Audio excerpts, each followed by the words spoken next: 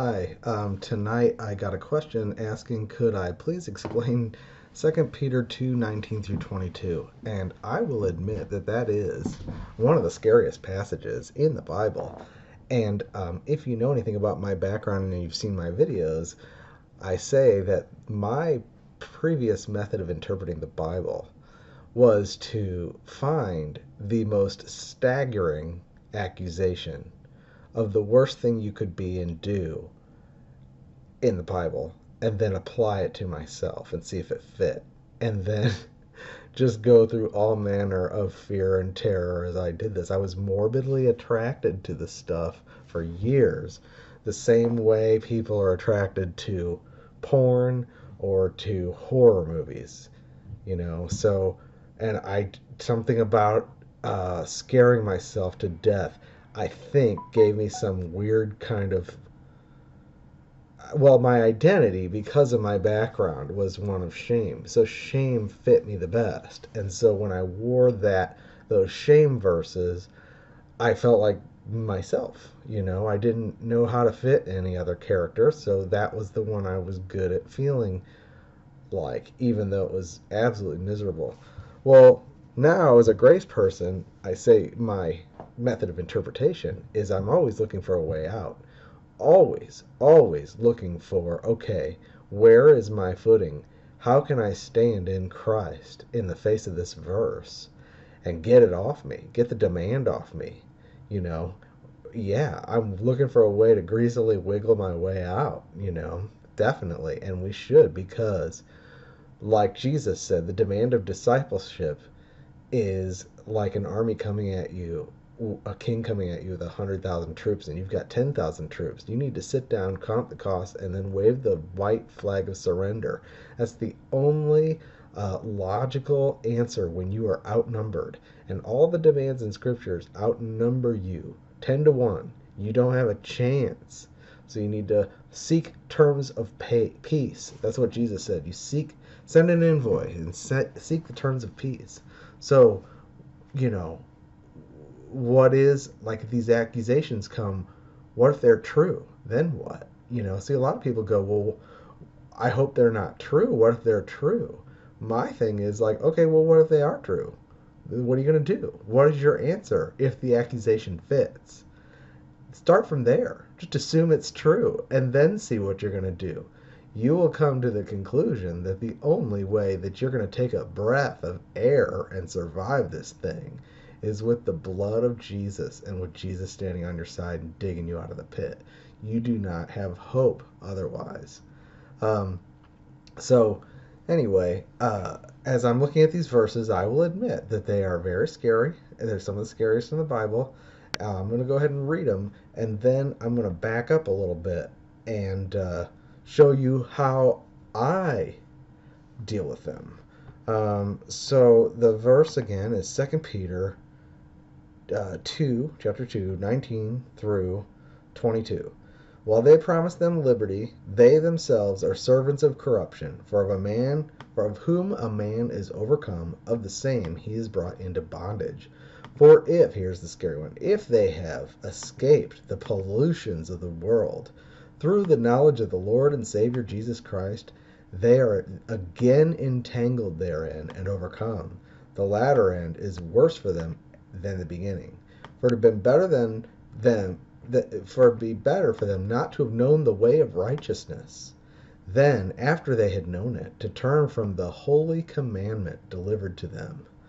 But as it has happened unto them according to the true proverb, the dog turned to his own vomit again, and the sow that was washed to her wallowing in the mire. Okay, well, first of all, I used to apply this to myself, and it scared me. And hold on, I'm highlighting something here. Okay, so I would apply this to myself, and it is very scary. Now, notice what we've done. We've taken a couple verses, and we've not regarded the context of the chapter they sit in or the book the chapter is found in, which is the first rule. So when someone comes at you with an accusation from the scripture, you should turn around and say, can you tell me what that's about? If they come at you with 2 Peter 2, can you turn around and say, hi, do you know what 2 Peter is about? Bet you they don't. Hebrews 6, they come at you with Hebrews 6, You can't renew again unto repentance. You say, well, what's the book of Hebrews about? And often their only familiarity with the book is the verse that they've chosen to highlight in their fear. And the enemy is behind that, and his tactics are always the same, and his verses are always the same. So it's like there's a handful of verses that he always uses. And the last thing he wants you to do is read the whole book of 2 Peter and make a little outline for yourself and see what it's about, okay? Now, what is the root here is in verse 21. For it had been better for them not to have known the way of righteousness than after they have known it to turn from the holy commandment. What is the way of righteousness and what is the holy commandment? So that's something really important right there, and we'll get to that. But also, when you look at a book like this, one of the best things to do is find out who Peter is talking to and who he's talking about. Who is the author talking to and who is he talking about? And determine from the get-go which group you're in, okay? Now, one of the key words to look for is you, and the other one is them. So this sounds silly, but it actually gave me a breakthrough, because I used to take these books and think that I was the one that he had in view, that he was warning me that I might be one of these people. So what you have to do is say, okay, when does the apostle use the word you? Because when he's using the word you, he's talking about who he's writing to. And whenever he talks about you, he's pretty consistent to address them in a certain tone. He addresses the you in a certain tone. And then if he's warning about a them, T-H-E-M, them, he's talking about those people. He's not talking about you. He's talking about those people. So if you're reading this book with fear and trembling, then that's a good place to be. And you need to realize that as the reader, you are the targeted you that he's writing to. And he has a tone of address. All the apostles, even Jude, a very scary one, has a tone of address when he is talking to you. And you are always the beloved brethren, okay? And he tells you at the beginning of each book, usually, the apostle will tell you why he's writing to you, his beloved brethren, and what characteristics are yours. Then, if he decides to talk about a them to give you some kind of warning, he will consistently use the word them, and he won't confuse it with you. You'll confuse it with you, and you'll be reading along, and you'll think, uh-oh, he's talking about me. No, you're not them, you're you. This sounds like a Dr. Seuss book, but this is very simple, and it will clear up a lot of fear, Okay, so I want to talk about you in this book, and I want to go back a little bit to the first chapter, and let's just say, who is he writing to and why is he writing to them? So hold on. Okay, so this book has 3 chapters, and to summarize, the first chapter is he's writing to them to confirm that the word of the truth that they originally received was not a fable, and that it really was true, and that it is their hope, and it is through this word that they have the power to partake of the divine nature and escape the corruption that's in the world, okay? And everything has to come out of that word. And he keeps using the word remembrance all the way through the first chapter, because he says he's going to put off his tabernacle soon. He's going home to be with the Lord, but he wants to keep putting them in remembrance of what he told them, which is the gospel of Jesus Christ, and regarding the prophetic word, and that you have a more sure word. And he keeps saying, I'm stirring you up to remembrance. I want to bring you back to remembrance to this word. It wasn't a fable. It wasn't a myth. We were eyewitnesses, but even beyond that, you have a more sure word of prophecy, which you do well to heed, okay? And we'll get into this a little more, but then the second chapter is warning about false prophets. So he brings them to remembrance of the word because he's about to tell them, look, false prophets are coming, and they were prophesied. This is not a surprise. You should not be surprised. And here's the thing about sheep is we have the Lord's new nature in our heart, and we want to love people, and we want to give space, and we don't want to judge because we don't want to be judged. We want to not take the splinter out of your eye if I've got a beam in mine, right? That's the Lord's teaching, and that's actually corresponds with our new sheep nature. But sheep, as a result, tend to be a little unwise. And so when these false prophets come, we're afraid to call them what they are. And we don't know what to do about it. And now they're starting to do some serious damage because we tend to tolerate them because we think, well, I shouldn't judge. So Peter uses very strong language to describe them in 2 Peter so that those he addressed, the you who he had told to remember the word, would be able to contrast what they'd received from the true apostles to the damnable heresies brought in by the false apostles, and so that they would see that these people are really evil. They are not your brother. You can't give them any space. You can't let them be in your feast, and you can't let them just be among you acting without fear. You have to deal with this, and you have to turn away from them, and you have to protect yourself from them, and it's okay to set up a boundary, and you don't have to listen to these people, okay? And we'll get into that a little bit too. Then the third chapter is a reminder that the day of the Lord is coming, okay? Now, these false prophets and everything, one of the things about it is that they are the scoffers, So he brings it up in that context. But also, whenever the apostles spend a long time talking about you or them in a negative sense, so he talks about the false prophets and everything, then he turns it back to you. So look for that. When you're reading the narratives, look for when he stopped talking about me and when he started talking about them. And then when does he go back to talking about me? And you'll see that the tone totally changes. Again, 2 Peter 3:1, the last chapter was so severe and we're all scared and shaking in our boots. But the first verse of chapter 3 says, this second epistle, beloved, I now write to you, in which I stir up your pure minds by way of remembrance. There's that word again. That you may be mindful of the words which were spoken by the holy prophets and the commandment of the apostles and the Lord our Savior, knowing this first, that there will come in the last days scoffers, okay? So he's saying, look, I'm here to remind you that Jesus and the apostles and the prophets told us about these guys in advance. Don't be surprised. Don't be stumbled. And it kind of reminds me of the parable where the parable of the wheat and the tares.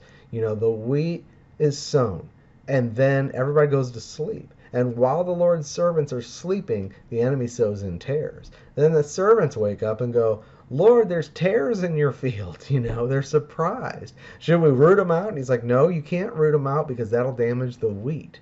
So what is he doing? The Lord was already warning that this was going to happen. These tares would come. It would happen while the church kind of goes, like I've always said, as the true sheep of God, we are brought into rest. We go in seasons.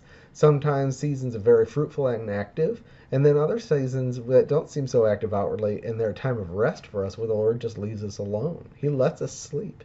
Whereas Cain's followers, the children of the serpent, are zealous all the time because they're inflamed by Satan and they never rest. So every time we go to sleep, which is of the Lord, because he's only concerned with our growth and our health. He doesn't even care about the rest, But whenever we go to sleep, the enemy comes and sticks his zealots in all the places, I mean, just look at the last 20 years. The church fell asleep in the 80s. In the 90s, after the revival in the early 90s, and then in the mid 90s through the last, 10 years, I guess, there has been a dramatic explosion of heresy where the whole church has just been completely overrun by the emergent and by the NAR and by the, you know, the Reformed and the Neo-Calvinists have resurged, and it's really bad out there. It's because we went into our slumber. And you know what? God puts us in slumber because he needs us to be rested for this season we're entering now, which is the 11th hour harvest, I believe, before he comes. Or maybe it's just his coming. It's the 11th hour awakening, and it's the 11th hour Samaritans going into the field to encourage the saints to stand up and lift up their heads because their redemption draws nigh, you know. But he let us sleep, and in that slumber the tares were sown. Same thing here, you know. And then what happens? The sheep wake up and they're confused because now all around them there's all these tares and false prophets and everything, and they're like, well, what do we do? That's when the prophetic word comes and reminds you of, I'm going to bring you back to remembrance. Remember, this was all spoken of in advance. I don't want you to be stumbled. This has been described clearly by the Lord. He anticipated it. He's got it under control. You need to be at peace in the Lord. That's the admonition. Even Jude, which is so scary about the false prophets and everything, what does it end with? But you, beloved, keeping yourself in the love of God, building on your most holy faith, right? Looking for his appearing, and then he says he can present you without spot, faultless before his throne with exultant joy. Man, at the end of that heavy epistle, I sure did need to hear that, right? Well, that's what all of them do, and that's what he's doing here. So now let's go back a little bit. So that's the general outline of 2 Peter. I'm bringing you to remembrance of the gospel. I'm showing you that false prophets have come in and they deny it. And then I'm bringing you to remembrance that the Lord warned you that they're going to be there, but that he's coming to judge. Okay? And that judge is for you a good thing, that judgment, because he rescues the godly from the temptation, and even righteous Lot and Noah, right? He saves you from that hour and delivers you from it, and he will preserve you. That is supposed to be an encouragement to you, that even though this judgment coming, it's not going to fall upon you.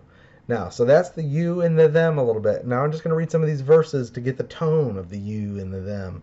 First, 2 Peter 1, what does he say about you? You to them, or you really, because this is who he's writing to, and you're the one he's writing to, even though he uses the word them here. To them that have obtained like precious faith with us through the righteousness of God and our Savior Jesus Christ, grace and peace be multiplied unto you through the knowledge of God and of Jesus Christ our Lord, according as his divine power has given us all things that pertain to life and godliness, through the knowledge of him that called us to glory and virtue, whereby are given to us exceeding great and precious promises, that by these you might be partaker of the divine nature, having escaped the corruption that is in the world through lust. And then it talks about all these things. Now, there's these virtues, and you add all these things to your faith, right? And so that you're not unfruitful in the knowledge of the Lord. And then he says, if you lack these things, you're blind and has forgotten that you were purged from your old sins. So here's where he starts to remind you, look, brethren, give diligence to make your calling and election sure. In other words, assure yourself of your salvation. Become sure in the faith. For if you do these things, you will never fall, and an entrance will be ministered to you. This is all good news. And now he's saying, look, I'm going to die, and that's why I'm putting you always in remembrance of these things, though you know them, that you be established in the present truth. It's good for me to put you in remembrance, he says in verse 13. And again he says in 15, moreover I will endeavor that you, after my decease, you will always have these things in remembrance. What things? The faith, the knowledge of God, the gospel, the exceeding great and precious promises are yours to remember. And then he reminds them, look, we saw the glory of Jesus Christ, right? But we have this more sure word of prophecy. And know this, no prophecy of Scripture is of any private interpretation. Prophecy didn't come of old by the will of man, but holy men of God spoke as they were moved by the Holy Ghost. So he's saying, look, you have the faith. You may have stumbled, but if you have, it's only because you've forgotten you were purged from your sins. Now, why would you be stumbling and lacking everything and forgetting that you're purged of your old sins? And why do you need to be reminded of all this? Because there's false prophets who are speaking a contrary message. And that's what he talks about. 2 Peter 2. There were false prophets among the people, even as there will be false teachers among you. Are you the false teachers? No, they are. Who privately will bring in damnable heresies, even denying the Lord that bought them, and bring upon themselves swift destruction. On you? No, on them. Now many shall follow their ways, and by this reason the truth shall be evil spoken of, okay? And through covetousness. And so they're going to make merchandise of people. And people are going to be vacillate to and fro and follow some of these teachings. Now remember that that is a matter of maturity, not a matter of position in Christ. When you are saved, you've been regenerated and you are secure in the Lord's hand. But you need to grow. And if you look at Ephesians, it talks about how the body is being built up in love, right? So that we would no longer be like babes tossed to and fro by every wind of doctrine and the trickery of men and the deceitfulness of men and the systems of error that they're trying to build with their false doctrine. False doctrine sweeps through the church where there's baby Christians who aren't being nourished with the truth. And that doesn't make them less saved. It makes them less effective. It gets their eyes off the fact of their salvation and they forget about it. And when they've forgotten their salvation and they're no longer clear about it, now they no longer have the virtues and the life that expresses Christ because they're not abiding in the truth and in the gospel. And so they stay babies and they become more and more miserable and upset and offended. So that's just the way it goes. Corinth was the same way. There's all kinds of winds that went through Corinth. It didn't mean that they weren't saved, okay? So when he says, look, a lot of people are going to follow their pernicious ways, it's still the false prophets are the one who are going to be judged, not the sheep who tend to follow around until they learn the voice of their shepherd. God has given us a big, even though it's a narrow way to get in through the gospel and a straight way, it's a big pasture where now we're fenced in the Lord's love, and he's not going to let us go. We are safe in his hand. Now he starts talking really severe, right?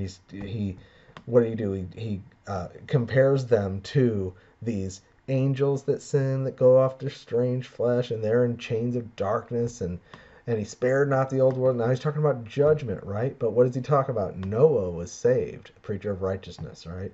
And then he judged Sodom and Gomorrah and overthrew them, talking about them that live ungodly, but he delivered just Lot. Now that's a surprise to us, because we look at Lot as a defeated person who departed from Abraham and went after the flesh. Abraham said, okay, you take what you see. If you say go to the right, I'll go to the left. And Lot looked up and said, oh, that's a beautiful land, and didn't go to the land of blessing that God had promised as an inheritance, but went down to Sodom and lived there. And he became a leader in Sodom, where he was actually respected as a member of this terrible community. And, when the angels come to rescue him and the men come, he's like, here, take my daughters, rather than the guy was, his life was compromised from our point of view. And yet, what does Peter say about him? He was just Lot, vexed with the filthy conversation of the world.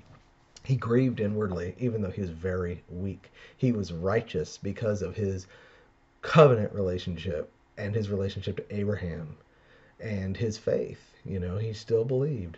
And now he says, the Lord, like Noah and like Lot, the Lord knows how to deliver the godly out of temptations and reserve the unjust unto the day of judgment to be punished. Which are you? You have already been identified as the godly by your faith in Jesus Christ, which he identified in the first chapter. You received that precious faith. We've all received that faith. If you believe. Now you say, I've fallen into horrible sin and I've backslidden and I got in the world and everything. Am I still?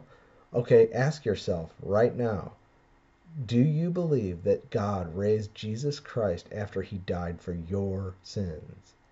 You say, I think so. No. Do you believe that God had Jesus die for your sins?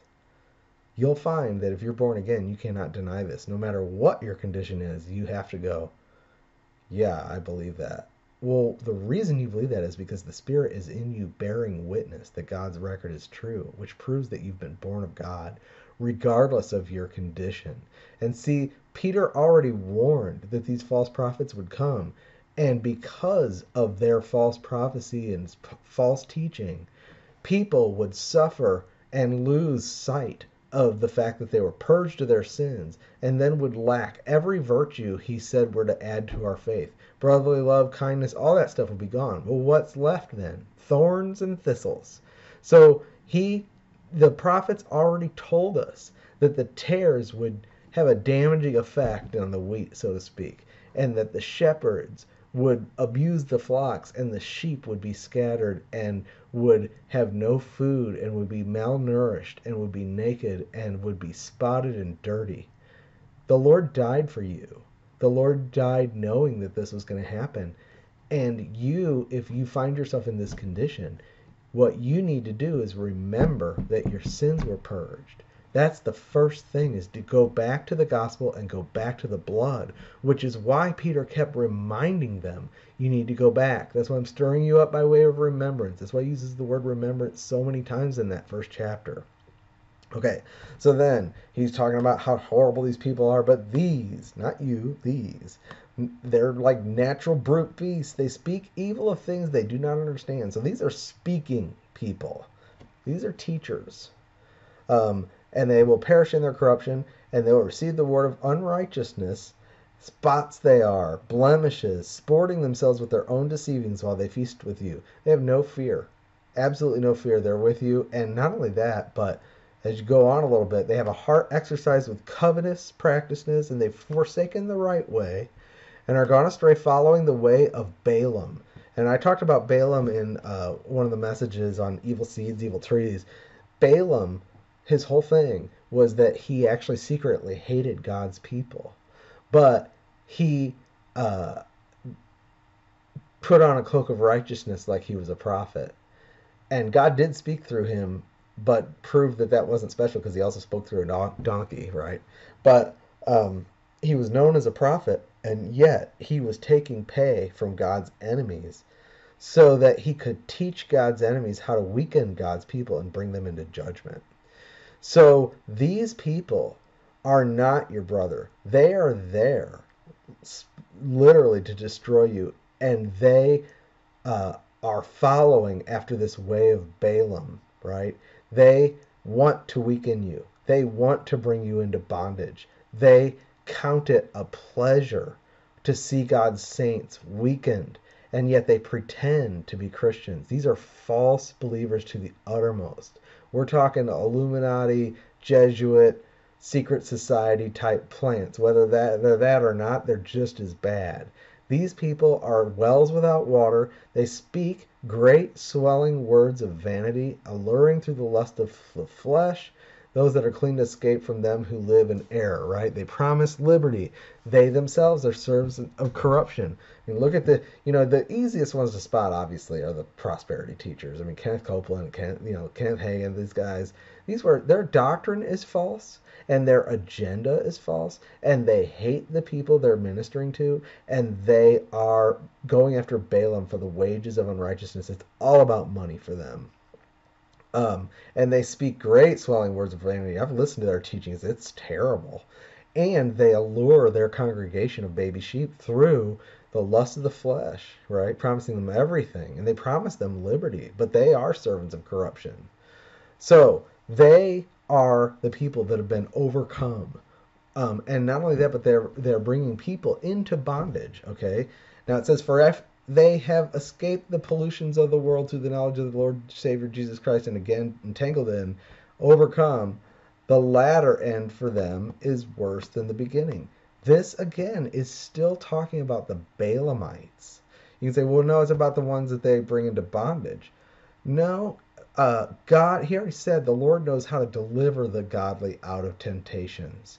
Lot looked like he was living in bondage, but he was vexed. And if you're God's sheep, you may have been damaged by these false prophets to the point where you were brought under so much condemnation that you no longer knew which way was up. You forgot you were purged of your sin, and then thorns and thistles came out, and no virtue at all. And then you looked at yourself and said, I'm back in the world, I'm completely backslidden, and I'm sinning way more than I thought I ever would because I've got no spiritual power, because I've lost touch with the gospel. But you don't know that you've lost touch with the gospel. So now your mind is in enmity with God, and you're starting to think, why did you do this to me? How could I asked for bread and you gave me a stone? You've been damaged.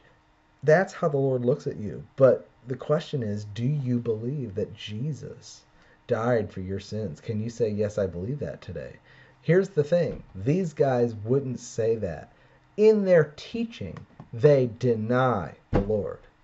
They deny the Lord that bought them. The Lord bought. He said, well, the Lord bought them, so doesn't that mean they were saved? But then, no, the Lord bought the whole field to gain the treasure. He died for our sins, not only ours, but that of the whole world. He purchased the whole field.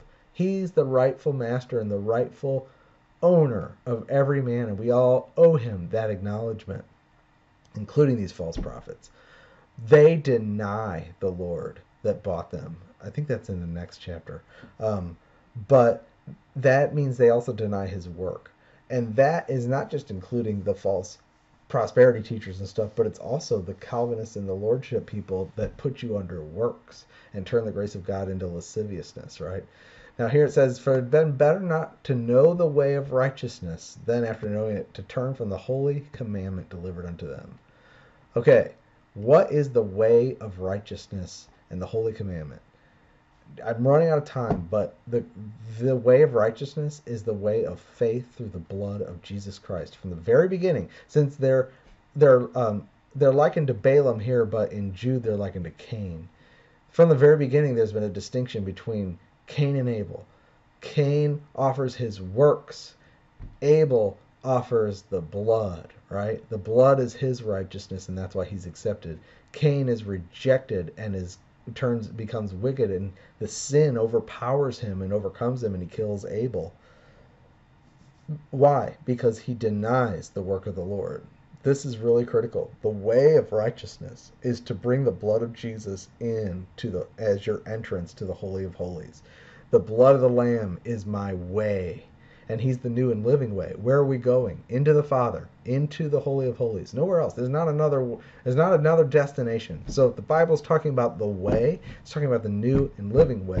And if he's talking about righteousness, he's only talking about the one to whom the prophets and the law bore witness, Jesus Christ, the righteous Son of God, who loved righteousness and hated iniquity. Therefore God, your God, has anointed him with the oil of gladness above your brethren, right? And what does he say in Romans? He says that he is the propitiation, that it publicly displayed the righteousness of God. He was borne witness to by the law and the prophets, but he is the manifestation of God's righteousness upon those who believe. So the way of righteousness is just the new and living way of Christ himself as our righteousness. This is what they want you to reject. This is what the Lordshippers especially attack, right? And the Holy Commandment is just the gospel. And I don't have time to dig this out, but if you go, you can find this, the commandment. John mentions it too, the new commandment. The commandment is the promise of eternal life. It is not, when Jesus promises you eternal life and you receive it, it's a command as well, because he says he has authority to give life to whom he will. And so he commands it to come to you. It's a command. And that's why John says this new commandment is true in him and in you. In other words, and it produces love. But the life in you is a command from God. That's kind of a deeper thing. But it's the testimony of God. It's the command of God. It's the witness of God. And it's in your spirit. The Holy Commandment is, and it comes from the gospel. So the way of righteousness and the Holy Commandment is the way into the Holy of Holies through the blood of Jesus that is presented in the message of the gospel, which becomes a command in those who receive it. That's kind of how this is my inspiration. This is how I'm looking at it right now, and I think that is right. I could say it another way, but that's how I'm saying it right now, in other words. Okay, so then, as it happened unto them, once again, he's not talking to you. Now, he already said that you could very well be in a situation where all you got is your faith in chapter 1. But you need to give diligence and add virtue and knowledge and temperance and patience and godliness and brotherly kindness and brotherly and love, right?